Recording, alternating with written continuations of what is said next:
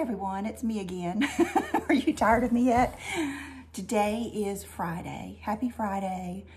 I was listening to the radio this morning and someone said it's like Friday isn't even that exciting anymore because we're not, off work and stuff. But actually John has been working, so he likes Fridays. Okay, so today I actually have a lot of stuff to show you, even though I did those videos the past couple of days.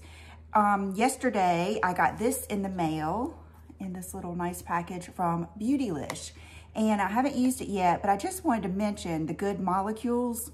Okay, let me back up and tell you what this is. This is the Good Molecules Pure Cold Pressed Rose Hip Seed Oil, antioxidant rich facial oil that delivers natural vitamin A and helps restore skin elasticity.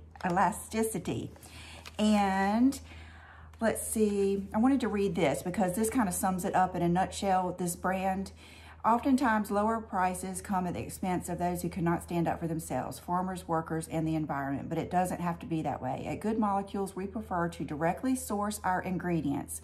This eliminates markup from the middlemen. It also lets us make sure ingredients come from a place in which all parties are treated with respect. The end result is lower pricing for our customers and peace of mind from ethical sourcing. Your gain isn't their loss. I'd like to share our pure rose hip seed oil, handpicked by farmers in Patagonia, Austral of Chile, and cold pressed to ensure the highest quality for radiant skin. So, and it's of course never tested on animals or anything, but this line is so good. I love their makeup remover balm, and there is a glycolic serum that I have been using that I like. And if you are someone who likes the concept of like The Ordinary, or things that are just good ingredients, not a lot of fluff, not a lot of crazy packaging or anything, then I think you would really like this line. And of course, I will tell you how I like this. I'm thinking this might be something good for like the gua sha and stuff like that. Brooke was just fussing at me the other day for not using that. She was using hers while she was talking to me, and I'm gonna share this with her. Just give this line a glance on Beautylish and see if there's anything you might want to try. I think the pricing is good, and I've been impressed with everything. Okay, so like I told you, I did get my other box from Sephora, and I paid for the expedited shipping just because I wanted to be able to get my things and try them for you guys before the sale was over. And so that is how I've gotten my things so fast. But I do know, they're sassy, I do know that the shipping is taking a little bit longer just because of the sale. So I think I used almost everything and a few other things today when I did my makeup. I normally like to try things with you guys, but in some cases I think it's better so that when I show you, I can give you my opinion. Okay, this is something, the Bumble and Bumble Thickening Spray, preps hair for lush blow dries. I don't know, I feel like I probably have tried this in the past because I feel like I've tried everything. And before I took my extensions out, I was not looking at things to make my hair thicker or have more body because I already had that with the extensions. But now that I don't have any in, I thought I would give this a try. Erin Busby Style, her channel, she did a hair video and she mentioned it. And when I went on the Sephora site, it got so many good reviews. There's actually a small bottle you can try, and everybody just was so going on and on about it that I went ahead and bought the big one. And I just showed it to Brooke and she said, yeah, that's supposed to be good. So from her experience at Ulta. And so I'm looking forward to trying this. I will try it probably tonight or tomorrow night whenever I wash my hair next. So looking forward to that. This is something, it doesn't get that good of reviews, but it got a really good review from Tammy, from Tammy's Ageless Beauty. And it is the Pat McGrath Skin Fetish Sublime Perfection Primer, Base Perfection.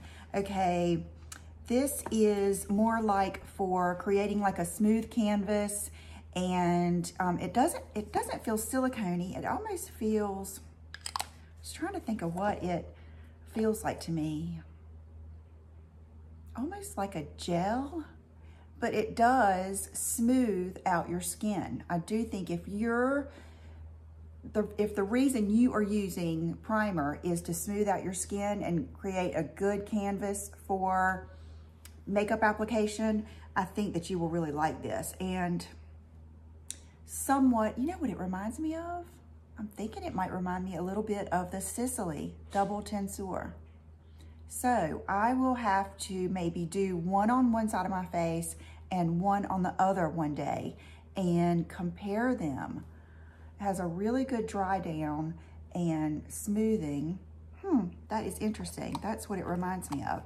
So I just put it on today for the first time. I do think that it really, you know, made my makeup go on really well. I'm using the Guerlain foundation, and so I'll let you know how that goes. But so far, so good. But maybe by the time I load this video, I can put a note beside it if it seemed to hold my makeup on today, because I am going out. I have to go to Walmart. My mom has sent me a list of things they need, excuse me, and I need some things. Okay, so I'm just gonna pull things out. Okay, these are 2 concealers that I purchased after I was watching everyone else's Sephora picks. One is the Luminous Silk Multi-Purpose Glow Concealer in number 5. Tammy showed this one, and so I got it, and color could not be any better. And then the Pat McGrath Skin Fetish Sublime Perfection Concealer, and this shade is L6. And I had a hard time getting it here. And I used this on this side, and I used this on this side. And I'll be honest with you, they were just basically, I think this one has a little bit more of a yellow tone than the Armani, and the Pat McGrath definitely had more coverage. And I was going to leave them and not put any powder over them, but they were creasing so bad that I ended up putting a little bit of the Charlotte Tilbury number 2 pressed powder over them. But I don't know if you'll be able to tell a difference or not. So I can't really say. I seem to like them both. So I would say if you don't need that much coverage, I mean, it's not crazy coverage like the Jouer or All Nighter or something like that. Or even Tarte Shape Tape. This I would say is a little bit more like the Hourglass, just a good solid medium to full coverage. And then this I would say is a good solid medium, but really pretty. So I think both of them are really good. It just depends on what you're looking for. If you are worried about your under eyes getting dry and you have dry skin, then I would probably say go for the Luminous Silk, but both of them are really good. You can probably tell I went ahead and played with this Charlotte Tilbury Luxury Palette in Mesmerizing Maroon. And so I tried my best. This is so against, I mean, I looked at this palette and I was like, what am I gonna do? Because they all just looked scary to me. So what I did is I started out with MAC Soft Brown in the crease so that I at least felt like I had a frame and a base to start with. And then I started with this color just on the outer V, and then I did this color on the lid. I don't know if you can see. So it's got a little bit of that sparkle on the lid. And then I did this color along the lash line and a little bit into the outer V crease. But the main, I would say the main color you're probably seeing is this one right here. And then of course I use that on the inner corner and a little bit, whatever was left on my brush, on the brow bone. And it's beautiful. Now I feel like not me. I feel like it's out of my comfort zone, but you guys let me know what you think. I do like it. It just makes me feel, and this is the worst word I could ever use, but I feel like it's more of a grungy, dirty look. I usually prefer more of that, like I did yesterday with the taupes and everything, but I know that there is, you know, a time for both. I mean, this would be great if you were like going out at night or going out with your friends or something, because it's so much more of a statement, where the taupes and the Tom Ford palette is so much more of an everyday. Just, it's almost like those blend in so well, you don't even really notice that there's eyeshadow. So let me know what you think. But a couple of you had asked me, oh, and I did use this too.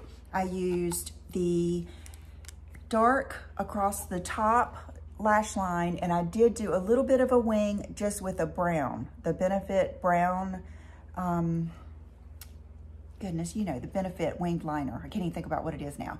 But so I used this only on the top, and then I used this on the waterline, which is a lighter color and it has more of that sparkle. The top one is matte. This is really nice. This would probably give you, if you just wanted to dip your toe into these colors, this would probably do it for you, because you could do this metallic across the top real thick and then do that matte color over it, and then just a matte, you know, what color would I say would be, like MAC Sable or something you could do in your crease, and it would give you just a little bit of this. But so far, I do like this, and that leads into something I wasn't impressed with that I got. And I feel like I've gotten this before and I didn't like it, or maybe I thought about it, but I bought the Pro Filter Amplifying Eye Primer from Fenty. It's the Invisa Pink, and I didn't think it looked that great when I put it on. I put it on and it does smooth out, and it does feel smooth. Of course, I just put it, let me put it where it's not on that primer. So it does, you know, it definitely smooths out. It has like a silicone-y type feeling, but it didn't really, I don't know, I felt like it didn't look that pretty on its own. And gosh, I don't know if this is a fair judgment because I used that palette, but I felt like my eyeshadows were kind of sticking to right where I put them, and I was having a harder time at blending them out, you know, further out and further in.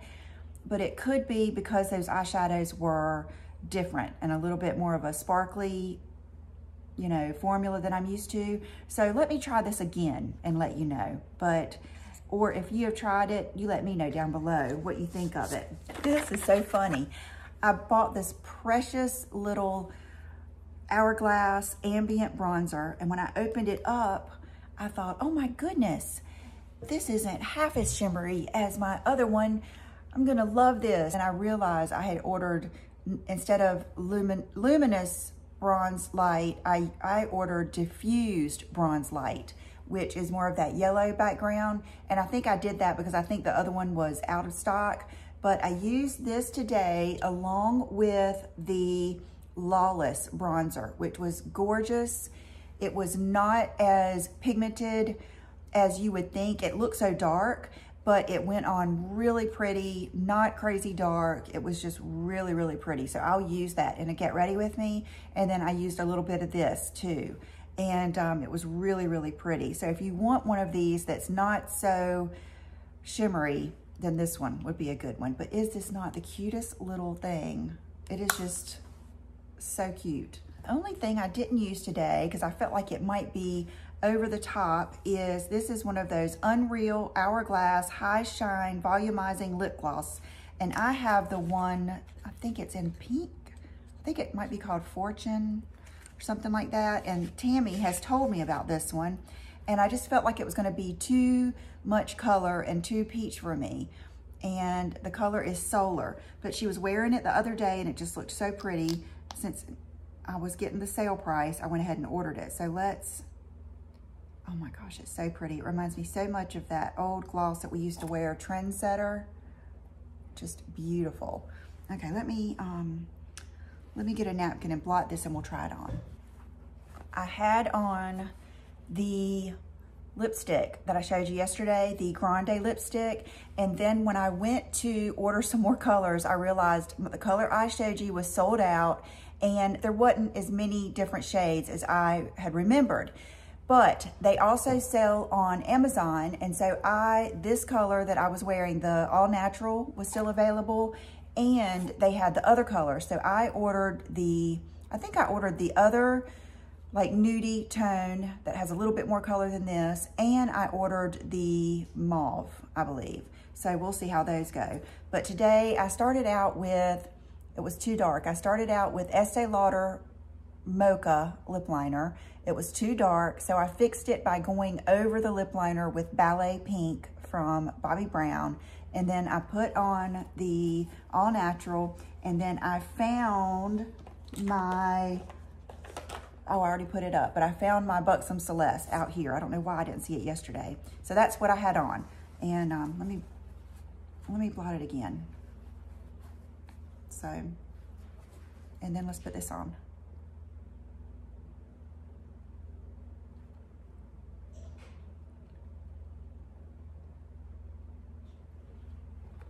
That is so pretty. So it is definitely not too, let me get a little bit more. I don't think it's too orange at all. I think it looks really good with this eye too. I was scared it would be too much. So thank you, Tammy, for so many good suggestions. And I think that you guys, even if you got the cream, I think you would love these glosses. They're really good. Okay, the last thing from my Sephora order is the, I don't know how to pronounce that. I would say Taka, but I'm sure I'm saying it wrong. Simone Eau de Parfum. And this came up when I was looking up fruity fragrances, and it got just wonderful reviews, and it's just so pretty. So I ordered this to kind of compare it to our other summer fragrances. So some summer fragrances I like to be gardenia, floral. Some I like to be beachy, coconutty, gardenia type scents. And then some summer fragrances I like to be kind of fruity. And so that is what I'm gonna be doing soon, is a summer fragrance showdown here. But this, I went ahead and tried this morning. I was gonna wait to try it with you guys, but I wanted to get my thoughts together. And, oh, it smells so good. I love fragrances. Okay, it's definitely not really heavy. It's definitely one you can all over. It reminds, my first thought was Dolce & Gabbana light blue. There's just something in this that reminds me of the light blue, which I realize that is like one of the best sellers. So I think a lot of you would like that. And I don't know what the tropical, oh my goodness. Okay, a Fearless Beach Beauty. Oh, Simone. Okay, so that's her name. She's a Fearless Beach Beauty. Tropical frangipani and refreshing watermelon are warmed with the delicate blonde woods. So that is how they describe it. Do I smell watermelon?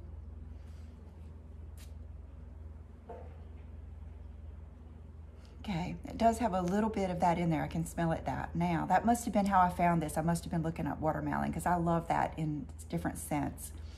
So this is what I would say so far. I like the one, the Dolce & Gabbana is a little bit more, I don't know, fruity and happy. This is a little bit more fresh. So if you like more of a fresh, clean scent, then you would like this one better. And the bottle is just gorgeous. So, oh gosh, this is, love yourself. It's nice. This is really pretty. I like this. Okay, so going on to something, one of my favorite things to buy, sunglasses. I have purchased several pair of sunglasses from this brand. I think these first ones I actually got from the Reward Style Conference a couple of years ago. They were one of the sponsors, and they, at our pool party, they had sunglasses on a table and you could grab one pair, and I grabbed these and I have loved them. And they're so dirty. I have loved them ever since. And they are one of their favorite, or one of their best sellers. I think it's called the Cocoa. And these are kind of like a tortoiseshell, but they do have the solid black, and they're just fabulous sunglasses. They don't touch my face. They are just made so well. So I've loved these for a while now. Oh, I better get this gloss off of my hand. Then I ordered these, and I showed you guys, and these are dirty too. And these are similar to the really inexpensive ones that I got from Amazon. Totally different ball game. Okay, these are just so much nicer, but they're more expensive. I think these are right around, most of these are gonna be right around $50 to $100.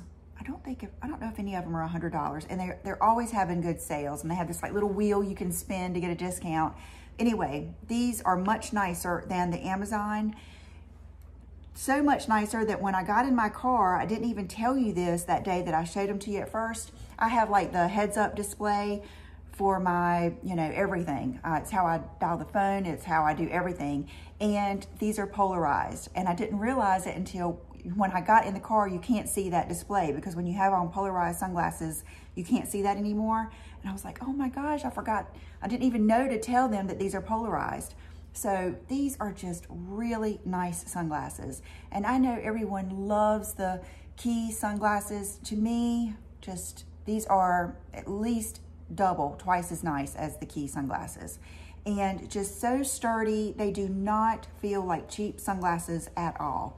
So I was going along with my whole loving the black sunglasses. I ordered 2 pair, and John got these from the mailbox. It was kind of late because he ended up bringing them into me. We were watching a movie. We were already in the bed watching our Netflix or whatever. And so I tried them on, and he loved both of them, and they're pretty radical. But here's the first pair. So they're more like, here, let me boof up my hair some. They're more like, I don't know, like a Hollywood or like old Hollywood style with the round, and just real unique. Again, they're polarized. They're so nice. Just, I can't tell you, handcrafted polarized. This is from the Vita Collection, both of these pair that I got, but just so pretty. And I was thinking with Mother's Day coming up, this would be a great gift for your children to get you, or for you to get your mom or whatever, because it's such a good, solid gift, but not so crazy expensive. And then here is the next pair. I wore these the other day, but I don't think I've posted it yet. And these are just, you know, much smaller, but they still have that really cool shape. And what I love about them is you can do this whole thing when you go in the store. They don't have any nose pieces, but yet they don't sit on my cheeks. And just really sturdy. Like, you know, when you take them off, they don't bend all around. They're not wonky. They're just really good sunglasses. So I thought about doing a whole video just on these, but I've been busy doing other things that I didn't want to forget to tell you before they, I don't know if they are a special edition collection or whatever. So anyway, and they come in, those 2 come in a nice case like this too. I wanted to show this to you. This is something else that I got when I placed that Zara order, where I got this jacket and the belt, but this is not even listed on there as pajamas. I don't know if it's supposed to be like leisure wear, but is this not gorgeous? This is the top. And then I hope my phone is picking it up. I think it probably is, but it's kind of like a dark, I would say it's just like so dark brown that it's almost black. And I got medium in both. And then these are the bottoms. And so they're just a little bit cropped and they're wide leg. And I mean, is that not the most beautiful set of pajamas? So I got these because I like wearing stuff like this if I have tanned. That way my tanner doesn't get all over my sheets. And gosh, look at, I mean, it's made like clothes. Look at the little dart in the back. So you could, I think you could probably wear this top, definitely. But I just wanted to show it to you before Zara, their things sell out quick and they do not get it back. They move right along. And look at the nice wide cuff at the bottom. Just so, so pretty. So I am going to feel so chic in my fancy silky pajamas. And just I'll put a picture up here because I took a picture, but then I thought, is that too crazy to put on Instagram? But I'll put a picture up here of the Soma top. I have loved that so much. I haven't even worn the one that has the lace on the sleeves. I've just been wearing if I'm not wearing pajamas because of the tanner, I've worn that other one 2 or 3 times, and of course John loved it. And it does have enough support that if you're like me and you like to sleep in a bralette, that has enough support that you don't have to. So it's just so flattering to wear with your pajama bottoms. Okay, I think that's it. I think I have pretty much told you all the makeup that I have on. And my earrings are some of my favorites. They are the mini Visage. Can you imagine them being any bigger than this? But they are. And my ring is the Dean Davidson. This is the blue topaz, but it is in the plaza ring. So if the castle ring is just too big and you know, just too much for you, I think that you would love this too. Let me show it to you. It's gorgeous. And that's it. So I hope you guys have a wonderful weekend, and I will see you back here probably on Monday. Bye-bye.